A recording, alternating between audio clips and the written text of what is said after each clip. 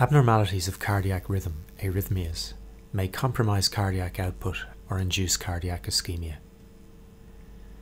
Appropriate treatment of an arrhythmia depends on accurate diagnosis of the type of rhythm disturbance present. Before we go on to discuss arrhythmia diagnosis, we need to briefly revise some relevant principles from cardiac physiology.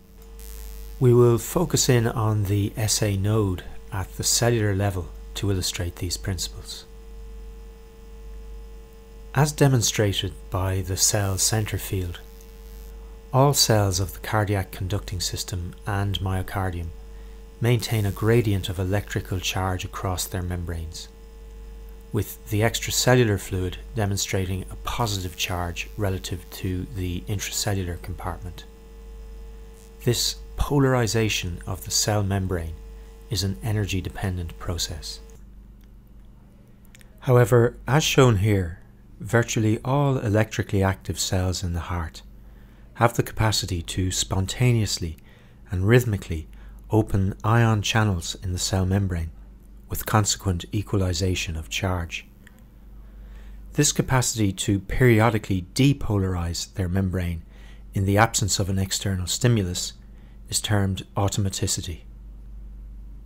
As the membrane spontaneously depolarizes, a threshold is reached and an action potential is generated, which propagates out to surrounding cells, ultimately triggering depolarization of their membranes.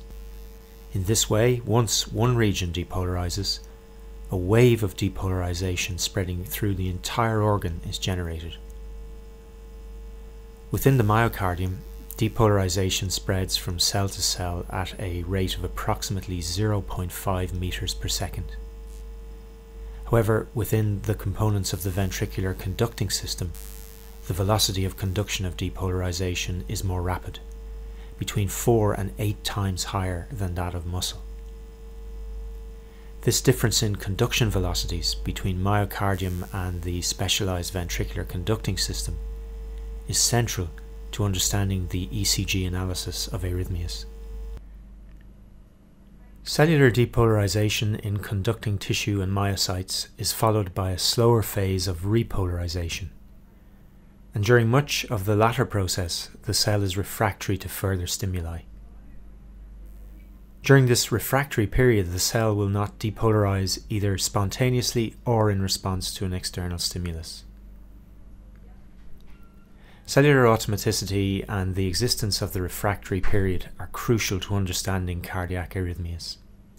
The cells of the SA node have the highest rate of periodic depolarization, and therefore under normal circumstances the SA node drives the heart rate. However, if the SA node is damaged, other foci within the conducting system or myocardium can take over pacemaker function and drive cardiac depolarization.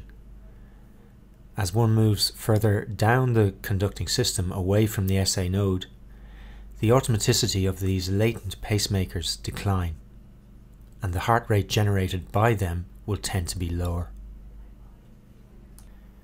When studying the videos in this section, it is very important that you are clear about one thing. In this section, section 4, we will only deal with the ECG diagnosis of arrhythmias in the presence of an intact ventricular conducting system. The diagnosis of arrhythmias in the presence of altered cardiac conduction is more challenging and must wait until section 5.